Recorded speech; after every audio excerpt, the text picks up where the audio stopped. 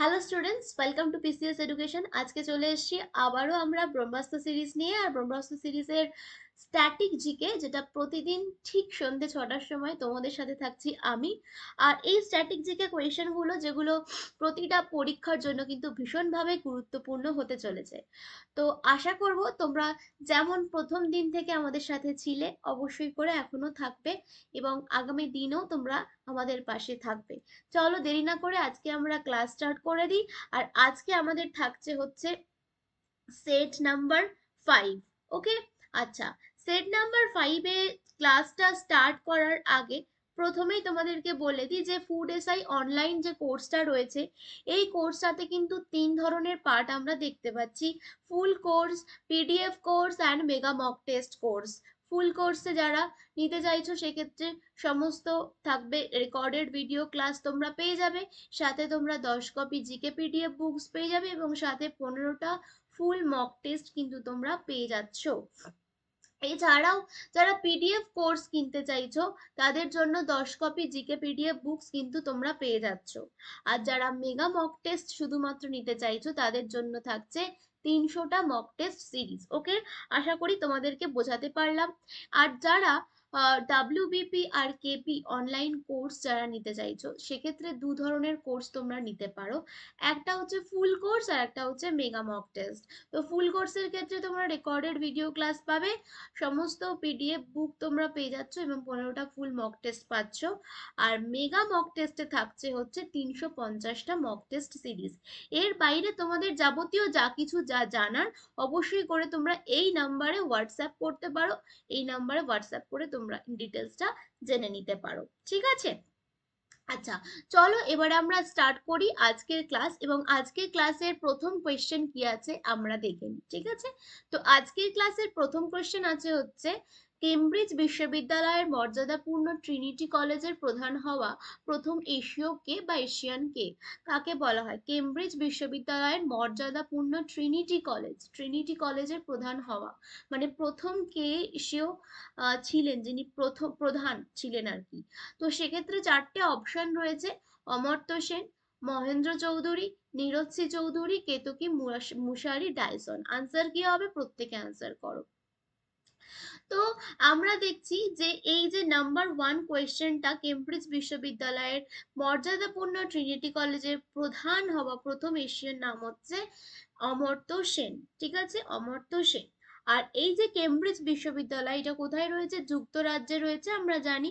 তো এই যে যুক্তরাজ্যের কেমব্রিজ ইউনিভার্সিটির একটা পার্ট বলতে পারো এই ট্রিনিটি কলেজ, ঠিক আছে? মানে ট্রিনিটি কলেজটা হচ্ছে এই কেমব্রিজ বিশ্ববিদ্যালয়েরই কিন্তু একটা কলেজ, সেটা হচ্ছে ট্রিনিটি কলেজ বলা হয়, ঠিক আছে? এবারে হচ্ছে 1987 সালে এটা কি হয়েছিল? হার্ভার্ডে 1987 সালে হচ্ছে হার্ভার্ডে টমাস কি করেছিলেন? এই ইউনিভার্সিটির অর্থনৈতিক মানে অধ্যাপক হিসাবে তিনি কিন্তু যোগদান করেছিলেন। আবার 1988 সালে 98 সালে কি করেছিলেন? তিনি কিন্তু কেমব্রিজের ট্রিনিটি কলেজের মাস্টার হিসাবে নিযুক্ত হয়েছিলেন, ঠিক আছে? আচ্ছা, এইবারে আমি এইখান থেকে তোমাদের অত কিছু জানার দরকার নেই। অক্সফোর্ড আর কেমব্রিজ, যেটা আমরা অক্সফোর্ড বলি, কি বলি? অক্সফোর্ড আর কেমব্রিজ, এই দুটোকে আমরা কি বলি? এই দুটোকে আমরা বলি হচ্ছে অক্সব্রিজ, ঠিক আছে? এটা মনে থাকবে, অক্সব্রিজ আমরা কিন্তু বলছি, ঠিক আছে? তো এই অক্সব্রিজ যেটা, দুটো মিলিয়ে কিন্তু একটা কলেজ, মানে অক্সফোর্ড আর কেমব্রিজ মিলিয়ে হচ্ছে অক্সব্রিজ, ঠিক আছে? তো এটা আমাদের হচ্ছে অমর্ত্য সেন। এবং এই যে ট্রিনিটি কলেজ হচ্ছে একটা কনস্টিটিউয়েন্ট কলেজ, যেটা কিনা কেমব্রিজ বিশ্ববিদ্যালয়ের কলেজ, আমি আবারও বলে দিলাম। এবং এটা তৈরি হয়েছিল কিন্তু 1546 সালে, মানে ফাউন্ডার ছিলেন হচ্ছে অ্যাকচুয়ালি 1546-এ কিং হেনরি, ঠিক আছে? তিনি কিন্তু কিং হেনরি 8, তিনি কিন্তু এটার ফাউন্ডার ছিলেন। ওকে, আর অত কিছু তোমাদের জানতে হবে না, শুধু জানবে যে কেমব্রিজ বিশ্ববিদ্যালয়ের একটা বড় কলেজের মধ্যে অন্যতম বড় কলেজগুলোর মধ্যে অন্যতম বড় কলেজ হচ্ছে এই ট্রিনিটি কলেজ, ঠিক আছে? চলে আসছি নেক্সট কোয়েশ্চেনে আমরা কি পাচ্ছি? নেক্সট কোয়েশ্চেন হচ্ছে জুওলজিক্যাল সার্ভে অফ ইন্ডিয়ার সদর দপ্তর কোথায় রয়েছে? ওকে, সো জুওলজিক্যাল সার্ভে অফ ইন্ডিয়ার সদর দপ্তর কোথায় রয়েছে? মুম্বাই, দিল্লি, কলকাতা, চেন্নাই। আনসার কি হবে চেষ্টা করো। মুম্বাই, দিল্লি, কলকাতা, চেন্নাই। আনসার হয়ে যাচ্ছে কলকাতা। যারা যারা সি করেছো প্রত্যেকে কারেক্ট করেছো। ওকে, তো জুওলজিক্যাল সার্ভে অফ ইন্ডিয়া কি? এটা একটা আমাদের রাষ্ট্রায়ত্ত সংস্থা। এটা হচ্ছে একটা রাষ্ট্রায়ত্ত সংস্থা। এবার তোমাদেরকে একটা জিনিস দেখিয়ে দিচ্ছি, এটা হচ্ছে জুওলজিক্যাল সার্ভে অফ ইন্ডিয়া, এটা হচ্ছে লোগো। ঠিক আছে, মনে থাকবে জুওলজিক্যাল সার্ভে অফ ইন্ডিয়ার লোগো হচ্ছে এটা। এটা হচ্ছে কোথায় অবস্থিত? কলকাতায় অবস্থিত। ঠিক আছে, এটা একটা সংস্থা, এটা একটা রাষ্ট্রায়ত্ত সংস্থা, রাষ্ট্রের অধীনে রয়েছে। এবং এটা এস্টাবলিশ হচ্ছে কবে? 1916 সালে কিন্তু এটা এস্টাবলিশ হচ্ছে। ঠিক আছে, তৈরি হচ্ছে কোথায়? কলকাতাতে তৈরি হচ্ছে। বোঝা গেল? এবং এর যে সদর দপ্তর, এই সদর দপ্তর কোথায় রয়েছে? এর সদর দপ্তর রয়েছে হচ্ছে দেরাদুনে। দেরাদুনে রয়েছে। ঠিক আছে, আর দেরাদুনে এই যে survey of India R geological survey of India দুটো কিন্তু আলাদা। তো জুওলজিক্যাল সার্ভে অফ ইন্ডিয়া যদি জিজ্ঞাসা করা হয় তাহলে আনসার হয়ে যাবে কলকাতা। আর যদি সার্ভে অফ ইন্ডিয়া জিজ্ঞাসা করা হয় তাহলে আনসার কি হবে? দেরাদুন। ঠিক আছে, এই দুটো জিনিস কিন্তু মাথায় রাখতে হবে। তাহলে জুওলজিক্যাল সার্ভে অফ ইন্ডিয়া হচ্ছে কলকাতা, আর সার্ভে অফ ইন্ডিয়া বললে সেটা কিন্তু কি হয়ে যাবে? দেরাদুন হয়ে যাবে। বোঝা গেল? এবং দেরাদুন কোথায় অবস্থিত আমরা জানি, দেরাদুন রয়েছে উত্তরাখণ্ডে। দেরাদুন কোথায় রয়েছে? উত্তরাখণ্ডে। ঠিক আছে, এটুকু ক্লিয়ার হলো? আচ্ছা, নেক্সট কোয়েশ্চেন আমরা চলে আসছি। ইন্ডিয়া টুডে কি? ইন্ডিয়া টুডে হলো একটা সমস্যার একটা বিস্ময়কর ভর, প্রাক্তন ব্রিটিশ ভারত বিয়োগ পাকিস্তান, আর একটা নিউজ ম্যাগাজিন, প্রধানত বর্তমান বিষয়গুলোতে নিবেদিত, আর ভারতের ইউনিয়ন জাতিসংঘের সদস্য। ইন্ডিয়া টুডে, ইন্ডিয়া টুডে যেটা আমাদের কি বলা হয়? এটা হচ্ছে একটা ম্যাগাজিন হিসাবে বলা হয়। ঠিক আছে, এটা হচ্ছে কি? এটা হচ্ছে একটা ম্যাগাজিন হিসাবে কিন্তু মনে করা হচ্ছে, বা এটা একটা ম্যাগাজিন। ঠিক আছে, এটা একটা ম্যাগাজিন। তো এই যে ম্যাগাজিনটা যেটা আমরা জানি ইন্ডিয়া টুডে, ঠিক আছে, এটা কিন্তু ইংরাজিতে লেখা হয়, ইংরাজি ভাষায় এটা কিন্তু লেখা হয়, এটা কিন্তু মনে রাখতে হবে। ঠিক আছে, এটা কোথায় প্রকাশিত হচ্ছে? এটা হচ্ছে ইন্ডিয়া থেকে প্রকাশিত হচ্ছে, মানে ভারত থেকে এটা প্রকাশিত হয় এই ম্যাগাজিনটা। ঠিক আছে, এই ম্যাগাজিনটা প্রকাশ করে কে? এই ম্যাগাজিনটা প্রকাশ করে হচ্ছে লিডিং মিডিয়া ইন্ডিয়া লিমিটেড। ঠিক আছে, leading media India limited, leading media India limited. ঠিক আছে, ইন্ডিয়া লিমিটেড এরা হচ্ছে প্রকাশ করে। ঠিক আছে, এবং ইন্ডিয়া টুডে প্রথম কবে আসে? 1975 সালে হচ্ছে ইন্ডিয়া টুডে প্রথম আমরা দেখতে পাচ্ছি, যেটা ইন্ডিয়া টুডে প্রথম প্রকাশিত হচ্ছে। ঠিক আছে, এবং ম্যাগাজিনের প্রথম, এই ম্যাগাজিনের প্রথম যিনি সম্পাদক ছিলেন তার নাম হচ্ছে মধু ত্রেহান। ঠিক আছে, মধু ত্রেহান।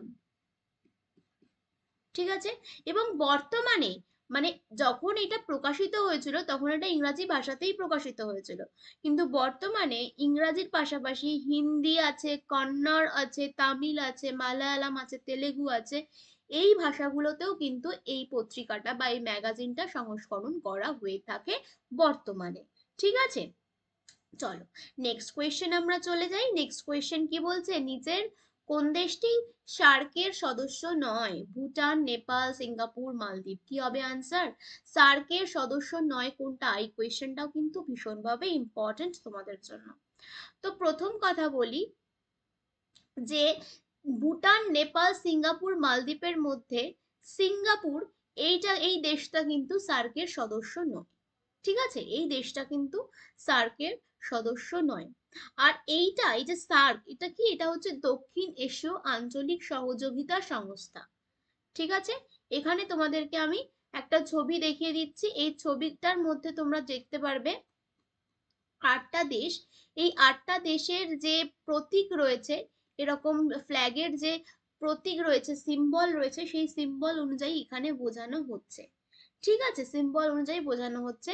বাংলাদেশ, পাকিস্তান, আমি লিখে দিচ্ছি এখানে, বাংলাদেশ, ঠিক আছে, রয়েছে পাকিস্তান, রয়েছে ইন্ডিয়া, রয়েছে শ্রীলঙ্কা, রয়েছে মলদ্বীপ, রয়েছে নেপাল, রয়েছে ভুটান, রয়েছে আফগানিস্তান। ঠিক আছে, তাহলে কটা হলো? আটটা।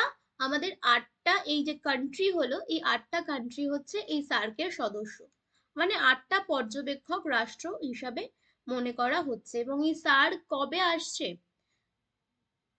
South Asian association regional corporation, তাহলে কোথা কবে আসছে এই সার্ক, কবে প্রতিষ্ঠিত হচ্ছে? সবাই বলো। 1985-এ সার্ক কিন্তু তৈরি হচ্ছে।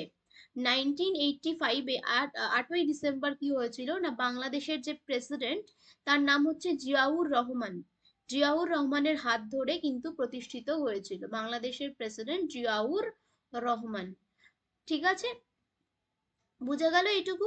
আচ্ছা, এটাকে মনে রাখতে হবে, এটা হচ্ছে একটা দক্ষিণ এশীয় আঞ্চলিক সংস্থা, সহযোগিতা সংস্থা।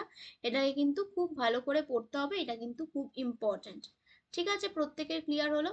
এইবারে আমি তোমাদেরকে বলবো যে এই যে সার্কের কথা আমরা বলছি, সার্কের যে সচিবালয়, ঠিক আছে, সেইটা নেপালের রাজধানী কোথায় কোথায় রয়েছে? কাঠমান্ডুতে রয়েছে।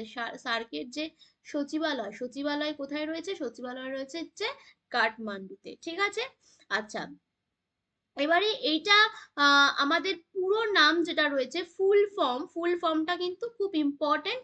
South Asian association for regional corporation, এই দুটো কিন্তু মারাত্মক ইম্পর্টেন্ট, মানে পুরো নামটা south Asian association association for regional corporation, for regional corporation, cooperation, sorry cooperation, ঠিক আছে, এভাবে হবে কোঅপারেশন।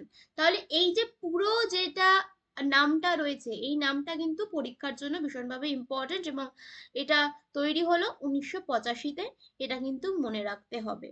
ঠিক আছে, এবং কোথায় তৈরি হয়েছিল? ঢাকাতে, বাংলাদেশের ঢাকাতে। কোথায় হয়েছিল? ঢাকাতে। ক্লিয়ার? চলো নেক্সট কোয়েশ্চেন আমরা চলে আসছি। ষাঁড়ের লড়াই কোন দেশের জাতীয় খেলা? স্পেন, পর্তুগাল, হাঙ্গেরি, নাকি পোল্যান্ড? এটা আমি তোমাদেরকে একটা ছবি দেখাই। এই যে এই ছবিটা দেখে তোমরা বুঝতে পারছো যে এটা হচ্ছে এই খেলাটার নাম, যেটা এটা হচ্ছে ষাঁড়ের লড়াই। ঠিক আছে, এইটা হচ্ছে একটা শারীরিক প্রতিযোগিতামূলক একটা খেলা। শরীর শরীর নিয়ে, মানে কিরকম? একজন ষাঁড় ফাইটার থাকবে, এই একজন ষাঁড়কে বশীভূত করা বা অচল করা বা ষাঁড়কে হত্যা করার চেষ্টা করা, এই জিনিসগুলো যেটা, সেটা হচ্ছে এই প্রতিযোগিতার মাধ্যমে করা হয়। এবং এই প্রতিযোগিতারও আরো অনেক কিছু বৈশিষ্ট্য রয়েছে। ঠিক আছে, যেমন এটা যখন হয়, চারপাশে প্রচুর নাচানাচি শুরু হয়, মানে নাচ করা হয়। ঠিক আছে, তারপরে গরু বা ষাঁড়ের ওপর লাফানো হয়। ঠিক আছে, তারপরে পশুর শিং, এই যে পশু, কোনো পশু বা ষাঁড়ের মানে শিংয়ের সাথে বেঁধে দেওয়া হয় কোনো বস্তুকে, বেঁধে দিয়ে সেটাকে ধরার চেষ্টা, মানে এই ধরনের অনেক কিছু তাদের দেশের নিয়ম রয়েছে আর কি। তো এই যে প্রচলিত প্রথাটা রয়েছে, মানে এই যে খেলাটা জাতীয় খেলা, তাদের দেশের জাতীয় খেলা হিসাবে ধরা হয়, সেই দেশটা হচ্ছে স্পেন। ঠিক আছে, সেটা হচ্ছে স্পেন। স্পেনেও রয়েছে, পর্তুগালও দেখে, পর্তুগাল, তারপরে মেক্সিকো, কলম্বিয়া, এরাও কিন্তু এই দেশগুলোতেও খেলা হয়।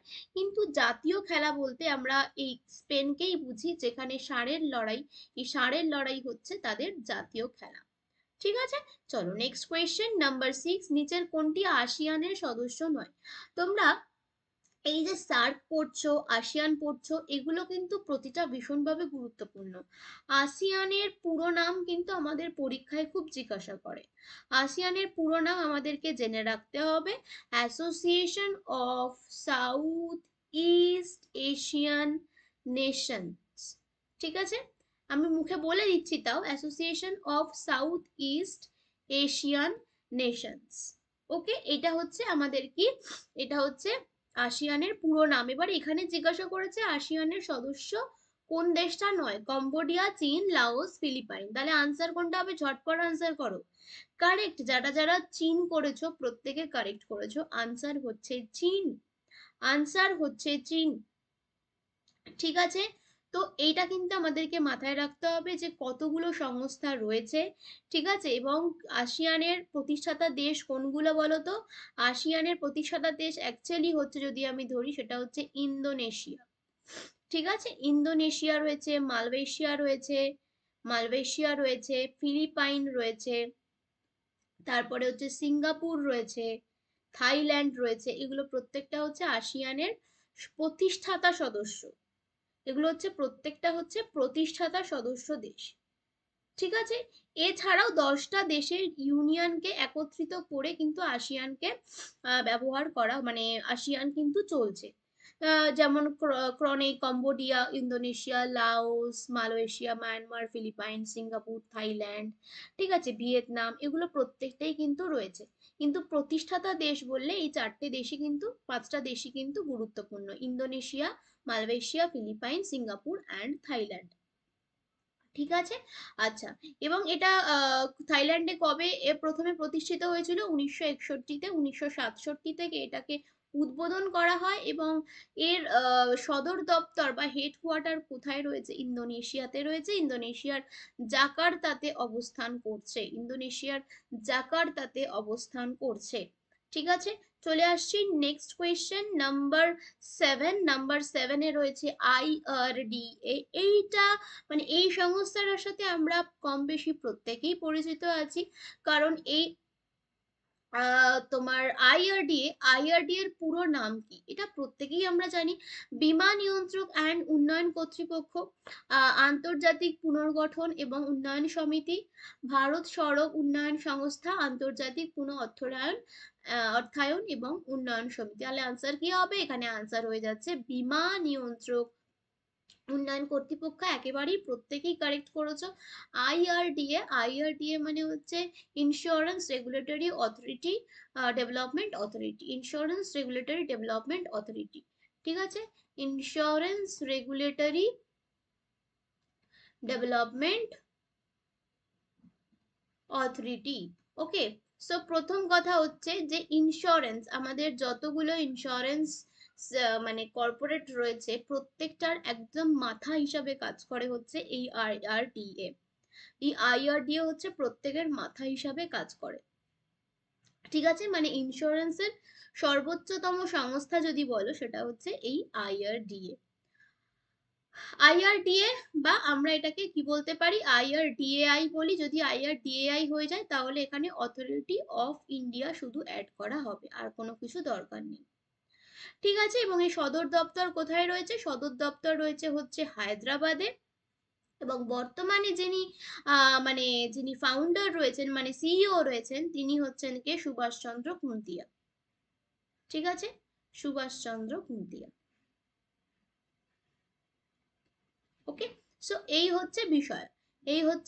এবং চেয়ারপারসন মানে ফাউন্ডার এবং চেয়ারপারসন রয়েছেন যিনি এখন, তার নাম কি? দেবাশিস পান্ডা। দেবাশিস পান্ডা। এগুলো কিন্তু জেনে নিতে হবে তোমাদের, এগুলো কিন্তু জেনে রাখতে হবে, এগুলো কিন্তু পরীক্ষায় জিজ্ঞাসা করে। ঠিক আছে, চলো নেক্সট কোয়েশ্চেন আমি চলে আসছি। ট্রাই কথাটার মানে কি? Trans roadways authority of India, ভারতের টেলিকম রেগুলেটরি অথরিটি, ভারতের পরিবহন এবং সড়ক কর্তৃপক্ষ, নাকি ভারতের telecom regulatory authority?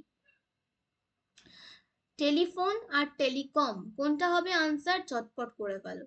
Telecom regulatory authority যদি আমরা এটাকে বলি, টেলিকম রেগুলেটরি অথরিটি, এটা হচ্ছে টেলিকম নট টেলিফোন। এখানে কিন্তু টেলিফোন আছে, আমাদের কিন্তু এটা telecom authority, telecom regulatory authority of India. Telecom regulatory authority of India, telecom regulatory authority of India. বোঝা গেল? Telecom regulatory authority of India, এটাকে মনে রাখতে হবে। এবং গভর্নমেন্ট অফ ইন্ডিয়ার দ্বারা এটা ফাউন্ড হয়, এবং 1997 সালে এটাকে ফাউন্ড করা হয়। হেডকোয়ার্টার রয়েছে হচ্ছে নিউ দিল্লিতে। নিউ দিল্লিতে হচ্ছে এর হেডকোয়ার্টার রয়েছে। ঠিক আছে, এবং এর যে মিশনটা, মানে এই মিশনটা কি? এর মিশনটা হচ্ছে এটাই যে দেশের মধ্যে টেলিকমিউনিকেশনকে আরো ডেভেলপ করা হচ্ছে এই ট্রাই এর কাজ। ঠিক আছে, বোঝা গেল? চলো নেক্সট কোয়েশ্চেন নাম্বার 9 আমরা কি দেখছি? নিচের কোন প্রতিষ্ঠানটি প্রাচীনতম প্রতিষ্ঠান? প্রাচীনতম প্রতিষ্ঠান IMF, WHO, ILO and FAO। আচ্ছা, এই কোয়েশ্চেনটা প্রত্যেকেই করার চেষ্টা করো, তারপরে তোমাদেরকে আমি এক্সপ্লেন করে দিচ্ছি একটা একটা করে। ঠিক আছে? এই প্রত্যেকটাই হচ্ছে আন্তর্জাতিক সংস্থা। এবার আন্তর্জাতিক সংস্থার মধ্যে আমরা এতগুলো যে সংস্থাকে পাচ্ছি, তখনই আমরা কোনটা প্রাচীনতম সেটাকে আমরা সিলেক্ট করতে পারবো যদি আমরা প্রত্যেকটার ফাউন্ডেশন ডে যদি জানি, তাহলে কিন্তু আমরা এটা করতে পারবো, তাই তো? তাহলে প্রথমে বলি WHO বা ওয়ার্ল্ড হেলথ অর্গানাইজেশন, এটা হয়েছিল 1948 সালে 7th এপ্রিল, আমরা জানি 1948 সালের 7th এপ্রিল। ঠিক আছে? এবং 194টা মেম্বার দ্বারা রয়েছে, এবং এর যে হেডকোয়ার্টার রয়েছে কোথায় রয়েছে? সুইজারল্যান্ডের জেনেভাতে রয়েছে। ঠিক আছে? এবার আমি চলে আসছি ILO, international labour organisation. International labour organisation এটা কবে হচ্ছে? 1919-এ হচ্ছে। 1919-এ হচ্ছে। ঠিক আছে? এটা কিন্তু মনে রাখতে হবে। এবারে আমি যদি বলি যে FAO যেটা আমাদের ছিল, সেটা কোনটা? সেটা হচ্ছে food and agriculture organisation. Food and agriculture organisation এটা কবে এস্টাবলিশ হচ্ছে? 1945-এ এটা এস্টাবলিশ হচ্ছে। ঠিক আছে? আর একটা জিনিস যদি বলি IMF, ইন্টারন্যাশনাল মনিটারি ফান্ড, তাহলে এটা কবে এস্টাবলিশ হচ্ছে? 1945-এই হচ্ছে। তাহলে আমি এখান থেকে খুব মানে ইজিলি আর কি এলিমিনেট করতে পারবো, সেটা হচ্ছে 1919, মানে সব থেকে কম ফাউন্ডেশন, পুরনো, সব থেকে ওল্ডেস্ট, মানে এটা 1919-এ হয়েছে। তার মানে answer is international labour organisation. কি বললাম? Answer is international labour organisation, যেটা হয়েছে 1919-এ। ওকে, চলো নেক্সট কোয়েশ্চেন আমরা কি দেখে নিই। National academy of agricultural research management কোথায় অবস্থিত হয়েছে? হুম, দেরাদুন, হায়দ্রাবাদ, নয়াদিল্লি অ্যান্ড ইটানগর, কোনটা হবে আনসার? আনসার হবে হচ্ছে আমাদের, যারা যারা দেরাদুন করে হায়দ্রাবাদ করেছো প্রত্যেকেই কারেক্ট করেছো, যারা যারা হায়দ্রাবাদ করেছো প্রত্যেকে কারেক্ট করেছো। এবং এটা মানে national academy of agricultural research management, ঠিক আছে? বা এটাকেও এইভাবেও বলা হয়। ঠিক আছে? তো এই নর্ম বা NAERM বা NARM, এই দুটোই বলা হয়। তো এটা কবে এস্টাবলিশ হয়েছে? এই ছবিটা তোমাদেরকে দেখিয়ে দিই, এটা হচ্ছে NAARM, এটা হচ্ছে NAARM, ঠিক আছে? এইভাবে বলা হয়। এবং এইটার যে মানে দেখো, এই যে অর্গানাইজেশনটা রয়েছে, এটা রয়েছে হচ্ছে হায়দ্রাবাদে, এবং এটা 1976 সালে এটা কিন্তু তৈরি হচ্ছে। ঠিক আছে?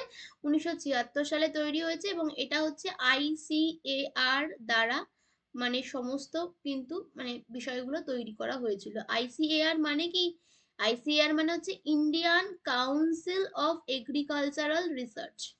আমি এখানে লিখে দিই, Indian council of agricultural research. ঠিক আছে? এই ICAR দ্বারা কিন্তু সমস্ত কিছু হয়েছে, এবং বর্তমানে যে রিসার্চ সেন্টার বলো বা যাই বলো, এটা কিন্তু তেলেঙ্গানাতে মানে হায়দ্রাবাদে তেলেঙ্গানাতে কিন্তু এটা অবস্থিত হয়েছে। ঠিক আছে? রয়েছে। এবারে আমি চলে আসছি নেক্সট কোয়েশ্চেন নাম্বার 11। ভারতীয় সমীক্ষা মন্ত্রকের অধীনে কোনটা রয়েছে, মানে কার অধীনে? সমীক্ষা মন্ত্রক কার অধীনে?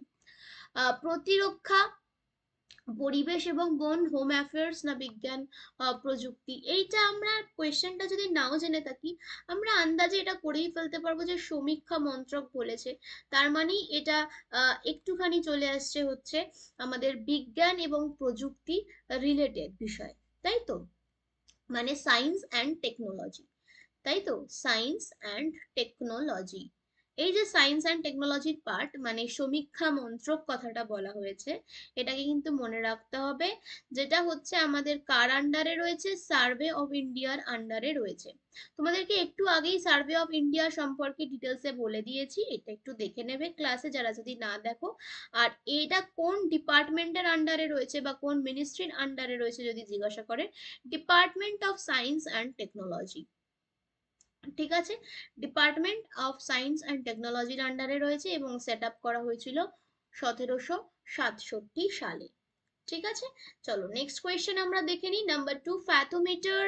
ফ্যাথোমিটার পরিমাপ করতে কোন মেশিনটাকে ব্যবহার, মানে কি কি জন্য ব্যবহার করা হয় ফ্যাথোমিটার?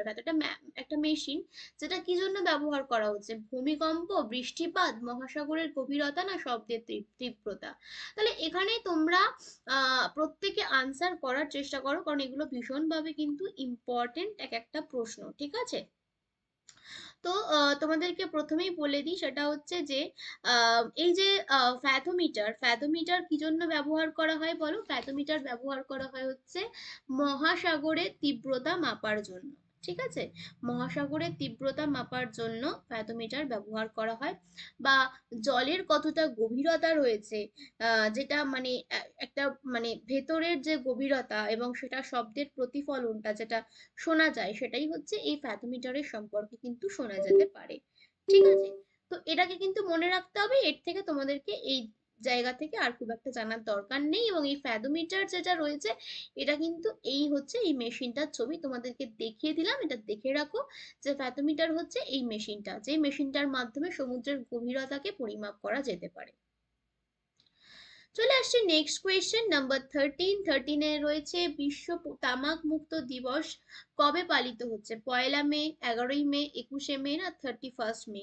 আনসার কি হবে? এটা তো প্রত্যেকেই পারবে, যারা যারা ডি করেছো প্রত্যেকে কারেক্ট করেছো। 31 মেতে বিশ্ব তামাক মুক্ত দিবস কিন্তু পালিত হচ্ছে।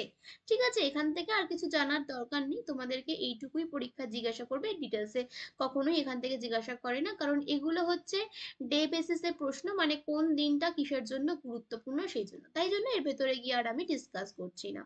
চলে আসছি নাম্বার 14। নাম্বার 14-এ বলা হচ্ছে যে বিশ্ব ঐতিহ্য দিবস কোন দিনটাকে পালন করা হয়? 8ই March, 18ই March, 8ই April, 18ই April? Answer কি হবে? এটা হচ্ছে 18ই এপ্রিল, এটা ইংলিশে, বাংলায় লিখে দিলাম। তো এখানে প্রত্যেকে বলো আনসার কি হবে? নাম্বার 14, যারা যারা 18ই এপ্রিল করেছো প্রত্যেকে কারেক্ট করেছো। বিশ্ব ঐতিহ্য দিবস, যেটাকে আমরা ওয়ার্ল্ড হেরিটেজ ডে ইংলিশে বলি, তাই তো? ইংলিশে আমরা কি বলি, ইংরেজিটাও জেনে রাখবে, যেটা তোমাদের কখনো না কখনো প্রয়োজন হয়ে যাবে, সেটা হচ্ছে ওয়ার্ল্ড হেরিটেজ ডে। আচ্ছা, আজকে লাস্ট কোয়েশ্চেন আমরা চলে আসছি, নাম্বার 15। ভারতে প্রথম জাতীয় মহাসড়ক কার রাজত্বে তৈরি হয়েছিল? মানে এটা কিন্তু অ্যাকচুয়ালি আমাদের প্রশ্নটা ইতিহাস থেকে নয়, অ্যাকচুয়ালি আমাদের প্রশ্নটা হচ্ছে এটা ন্যাশনাল হাইওয়ে থেকে।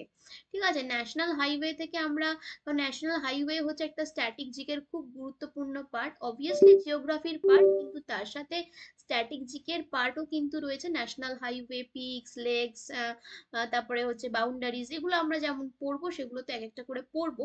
তো এটা কিন্তু ন্যাশনাল হাইওয়ে থেকে একটা কোয়েশ্চেন, যেখান থেকে জিজ্ঞাসা করছি যে কার রাজত্বে এটা তৈরি হয়েছিল? অশোক, চন্দ্রগুপ্ত মৌর্য এবং কৃষ্ণদেব রায়, নাকি আকবর? কি হবে আনসার? চটপট করে ফেলো। আচ্ছা, যারা যারা চন্দ্রগুপ্ত মৌর্য করেছো প্রত্যেকে কারেক্ট করেছো, কারণ এক্ষেত্রে আমার একটা জিনিস বলার আছে, সেটা হচ্ছে যে থার্ড সেঞ্চুরিতে সেখানে একটা এনশিয়েন্ট রুট, মানে প্রাচীন ঐতিহাসিক একটা রুটের নাম ছিল হচ্ছে উত্তরাপথ বা উত্তরাপথ। ঠিক আছে, এবার এই রুটটাকে কন্ট্রোল করেছে হচ্ছে কনিষ্ক। ঠিক আছে, এইবার এই রুটটাকে কন্ট্রোল করেছে হচ্ছে কনিষ্ক। ঠিক আছে, পুরোপুরি নিয়ন্ত্রণে ছিল। এবারে এই রুটের ওপরে একটা কি করেছে, এটা হচ্ছে একটা রুট, এই রুটের ওপরে একটা হাইওয়ে হাইওয়ে বিল্ড করেছে হচ্ছে চন্দ্রগুপ্ত মৌর্য। হাইওয়ে বিল্ড করেছে হচ্ছে চন্দ্রগুপ্ত মৌর্য। ঠিক আছে, চন্দ্রগুপ্ত মৌর্য হাইওয়ে বিল্ড করেছে এবং এটার সাথে গঙ্গাকে কানেক্ট করে দিয়েছে। পরবর্তীকালে এটাকে ইমপ্রুভমেন্ট করেছে হচ্ছেন সম্রাট অশোক। মানে বিল্ড করছেন হচ্ছে চন্দ্রগুপ্ত মৌর্য, ইমপ্রুভমেন্ট করছে হচ্ছেন অশোক বা অশোকা। বোঝা গেল? তাহলে এখান থেকে আমাদেরকে এই জায়গাগুলো জানতে হবে। নেক্সট দিনকে আরো অনেক অনেক সুন্দর সুন্দর এমসিকিউ তোমাদের সাথে থাকবে, সাথে থাকবে অনেক তথ্য। আর একটুখানি ক্লাস, ছোট ক্লাস, বাট ইনফরমেশন কিন্তু আমাদের ভরপুর থাকছে, যতটুকু আমাদের পরীক্ষার জন্য জানা দরকার। এতে আমাদের আগামী দিনে পরীক্ষাগুলোতে মানে অনেক অনেক অনেক হেল্প করবে আমাদের। যে কোনো কোয়েশ্চেন আসলে তার সাথে আমরা কোনো কিছুকে রিলেট করে যাতে মনে করতে পারি। সবকিছু তো আমাদের মনে থাকে না, বা সব প্রশ্ন মনে রাখাও সম্ভব হয় না। তো এমন কিছু কিছু যদি আমরা রিলেট করে করে পড়ি, তাহলে হয়তো কখনো না কখনো তোমাদের সেই এইগুলো বা এই তথ্যগুলো পরীক্ষার খাতায় কাজে লেগে যেতে পারে। ঠিক আছে? তো সবসময় এমসিকিউ করার সাথে চেষ্টা করবে যে নিজেরা একটু রিলেট করে পড়ার চেষ্টা করবে যে কোনো জিনিস, তাহলে দেখবে যে কোনো জিনিস অনেকটা সহজ হয়ে যাবে, কঠিন জিনিস অনেকটা সহজ হয়ে যাবে। তো আজকের ক্লাসে যেটুকু করালাম আশা করি প্রত্যেকের ক্লিয়ার হয়েছে। আর ডাব্লিউবিপি কেপিএসআই অনলাইন কোর্স কিন্তু চলছে, অবশ্যই করে তোমরা মানে জয়েন করে যাও। ফুল কোর্স যারা নিতে চাইছো তাদের জন্য recorded video class, PDF books must, and also থাকছে হচ্ছে 15টা ফুল মক টেস্ট। মানে এত কিছু সুবিধা পাচ্ছ তোমরা ফুল কোর্সের মধ্যে। যাদের পড়া হয়ে গেছে, যারা মনে করছো না আর কিছু চাই না, আমাদের পুরো পড়া কমপ্লিট, তারা শুধুমাত্র মক টেস্ট নিতে পারো। সেক্ষেত্রে 350টা তোমরা সিরিজ পেয়ে যাচ্ছ মক টেস্টে, মানে একটা হিউজ সিরিজ কিন্তু তোমরা এই কোর্সে পেয়ে যাচ্ছ। আচ্ছা, ফুড এসআই এর ক্ষেত্রেও কিন্তু আবার একই রকম, যারা শুধুমাত্র মনে করছো যে ফুড এসআইটা পড়বে, তো সেক্ষেত্রে যারা শুরু থেকে পড়তে চাইছো একদম শুরু থেকে শেষ অবধি, মানে বেসিক থেকে অ্যাডভান্স অবধি, সেক্ষেত্রে সমস্ত ক্লাস থাকবে তোমাদের রেকর্ডেড ভিডিও ক্লাস, তার সাথে 10 কপি জিকে পিডিএফ বুকস, এবং সাথে থাকবে 15টা ফুল মক টেস্ট। এবার যারা শুধুমাত্র পিডিএফ কোর্স করতে চাইছো, আমি আবারও বললাম, যাদের পড়া হয়ে গেছে, তার মানে যারা শুধু একটু রিভিশন দেবে, তারা এরকম পিডিএফ বুকস দেখে নিতে পারো। জিকে পিডিএফ বুকস তোমাদের থাকছে 10টা কপি। আর যারা শুধুমাত্র মক টেস্ট দিতে চাইছো তাদের জন্য কিন্তু 300টা মক টেস্ট সিরিজ থাকছে। এরপরেও তোমাদের যাবতীয় যা জানার সেটা অবশ্যই করে তোমরা এই নাম্বারে জেনে নিতে পারো বা কন্ট্যাক্ট করে নিতে পারো। তোমাদের সাথে কথা বলে তোমাদের যা কোয়ারিজ আছে সেগুলো সমস্ত কিছু সলভ করে দেওয়া হবে। ঠিক আছে? তো আজকের ভিডিওটা এই পর্যন্তই, আজকের ক্লাসটা এই পর্যন্তই। আশা করছি সবার ক্লিয়ার হয়েছে যেটুকু ক্লাস দিলাম। নেক্সট দিনের ক্লাস আরো ইনফরমেটিভ হবে, যত দিন যাবে তত কিন্তু ক্লাসের ইনফরমেশন আরো বাড়তে থাকবে। আর তার জন্য কি দরকার? তার জন্য তোমাদের সাপোর্টটা খুব দরকার। তোমাদের সাপোর্ট থাকলে, তোমাদের মধ্যে পজিটিভিটি থাকলে অবশ্যই করে আমাদেরও কিন্তু অনেক হেল্প হবে মানে ক্লাসগুলো নেওয়ার ক্ষেত্রে। ঠিক আছে? তো চলো, thank you so much. Next দিনের ক্লাসে আবারও দেখা হচ্ছে। আজকে এই পর্যন্তই। সকলে ভালো থেকো, সুস্থ থাকো, টেক কেয়ার। অ্যান্ড চলো, আজকের ক্লাসটা এই পর্যন্তই।